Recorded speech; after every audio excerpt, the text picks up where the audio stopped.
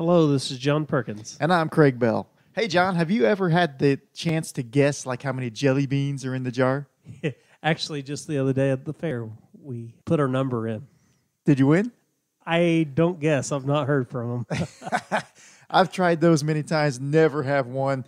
I'm terrible at trying to figure out how many are there, right? Yeah. Let's talk about that on Take 5. Food for the soul, helping you to thrive. 5 minutes to renew your mind. Take 5.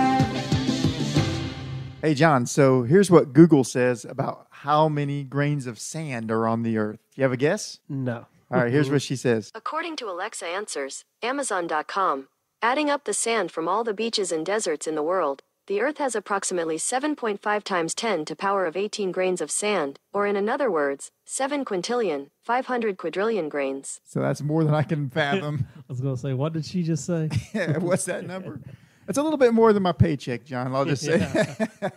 You know what's crazy, though? The Bible says, and by the way, that's just a guess. We don't really have any idea, do we? No. I mean, scientists are trying to calculate and figure their best guess. But the Bible says that God's thoughts towards us are more than that number. In Psalms chapter 139, verses 17 and 18, it says, "How precious are thy thoughts unto me, O God! How great is thy sum of them." And he goes on and answers in 18. He said, "If I should count them, they are more in number than the sand.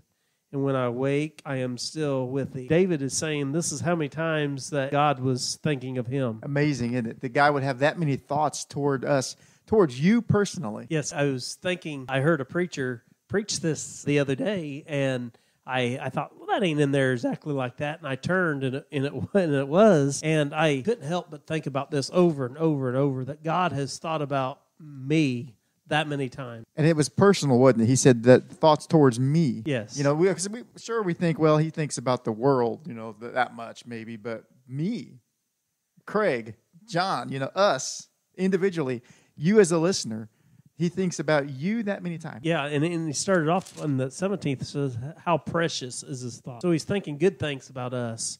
And I think a lot of times we read scriptures, and since I've read this, since this verse has been brought to my attention, and since I've been thinking and pondering upon it, it's changed the way I look at a lot of things in the Bible. For one, when I read that scriptures that he knows how many hairs that we have on our head, and I thought, which for me and you ain't too hard to count, Right. but I thought, you know, I've preached that over and over, from God being big and God being all knowing and almighty, that he can, so powerful that he can count how many hairs that you have on your head, and he is.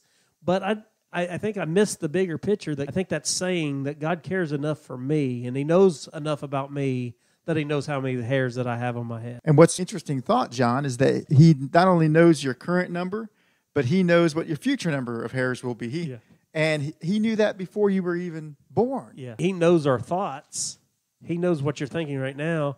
But the Bible said he knows our thoughts of far off. He knows what you're going to be thinking in 10 years from now. God already knows what you're going to be thinking, because he knows you that well. His thoughts towards us was even before we were here. He told the prophet Jeremiah 1 verse 5, "Before I formed you in the belly, I knew you. Before thou camest forth out of the womb, I sanctified thee." God had all the knowledge about Jeremiah before he was even conceived. The thoughts of us being so many, that spans eternity, that God was thinking about you in this very moment. Yes, what a mighty God that we serve. I was thinking about the Old Testament and how holy the temple was, and how only so many people could go so far into the temple, the Holy of the Holies. Only the priests could do this in the temple, and only certain people. But when Jesus talks about the temple, he says our bodies is the temple. So God has thought about you and me so many times that he compared the temple, which is everything in the Old Testament, he compared the temple to our bodies. You know, John, sometimes when we do something good for somebody, we feel good about ourselves. We gave them a moment of our time. But friends, God has given you every moment of time in thought towards you. Not just a little bit of section of it where, you know, hey, he's giving you a little attention, but he's given you all of his attention.